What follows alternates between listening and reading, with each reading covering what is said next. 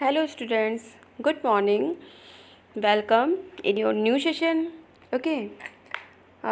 Today we are going to start chapter number 3, Animals, Our Friends. Students, this is your revision work because some students are not joined this lesson in the last session. So we are revise this chapter. Okay. Let us know about the animals. How many of you have pets in your homes? कितने लोग हैं जो animals पालते हैं अपने घर में? बहुत से लोग होते हैं जो एनिमल्स अपने घर में पालते हैं. आप लोग भी बहुत से एनिमल्स आपके घर में होंगे जो लोग बहुत पसंद करते हैं. कुछ लोग डॉग को पसंद करते हैं, कुछ लोग कैट्स को पसंद करते हैं, कुछ लोग बर्ड्स को पसंद करते हैं. सब अधिकतर लोगों के घर में कोई ना कोई पेट्स होता है. All about animals. We see many animals around us. हम लोगों ने क्या होगा, बहुत से एनिमल्स अपने चारों तरफ हम लोग देखते हैं. Some animals are big while other are small. कुछ हमारे एनिमल्स जो होते हैं बिग होते हैं, बड़े होते हैं, और कुछ हमारे छोटे होते हैं. Like as cow, buffalo, horse, and small is parrot, birds, squirrel, rats. बहुत से एनिमल्स होते हैं जो बड़े होते हैं और कुछ हमारे छोटे होते हैं. सम लिव ऑन लैंड. और इनमें से कुछ ऐसे होते हैं जो लैंड पे रहते हैं, मीन्स पृथ्वी पर रहते हैं. While other live in water. और कुछ ऐसे होते हैं जो कि पानी में रहते हैं. सबको पता है आप लोगों को पानी में कौन कौन से रहते हैं.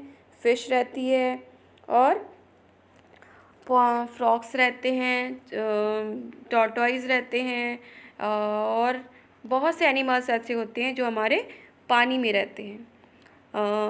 On trees. और some animals live on trees. कुछ एनिमल्स ऐसे होते हैं जो हमारे ट्रीज़ पे भी रहते हैं, पेड़ों पे भी रहते हैं. As like monkey, birds. बहुत से एनिमल्स ऐसे होते हैं जो हमारे ट्रीज़ पे रहते हैं. कुछ इंसेक्ट भी हमारे ऐसे होते हैं जो हमारे ट्रीज़ पे ही रहते हैं. Like as animals to need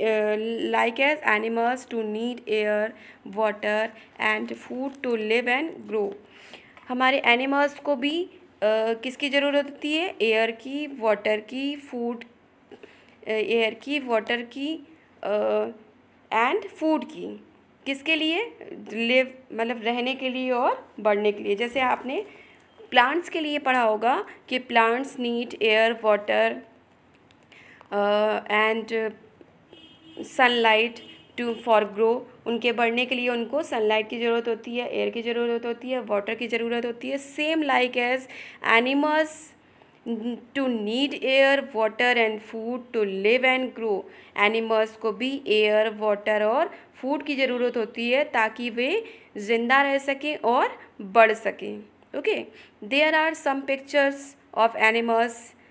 first of all elephant, giraffe, rat, snake. They are animals. Elephant live on land, giraffe live on land, rat live on land, snake live on land and water. Giraffe क्या होता है? पानी में भी रह लेता है और हमारा उसमें लैंड में भी रह लेता है, दोनों तरह से रह लेता है. Fishes live on water and monkeys live on trees. और मंकी जो होते हैं हमारे ट्रीज़ पे रहते हैं. ओके. सो और animals are two types, domestic animal and wild animal. जो हमारे एनिमल्स होते हैं वो दो तरह के होते हैं, डोमेस्टिक एनिमल और wild animal. Means domestic animals जो हमारे घर में रहते हैं, पालतू जानवर, जिन्हें हम लोग पालतू जानवर बोलते हैं. And wild animals are called जंगली जानवर. उन्हें हम लोग क्या बोलते हैं? जंगली जानवर, जो हमारे जंगल में रहते हैं. Okay. Animals such as cows, buffaloes, sheep, horses and goats are kept on farms or in homes. कुछ एनिमल ऐसे होते हैं जैसे काऊ, बफेलो, सीप्स, हॉर्सेस, गोट्स, ये हमारे फॉर्म्स में रहते हैं या हमारे घर में रहते हैं। They are called domestic animal, ये हमारे डोमेस्टिक एनिमल्स कहे जाते हैं, पालतू जानवर।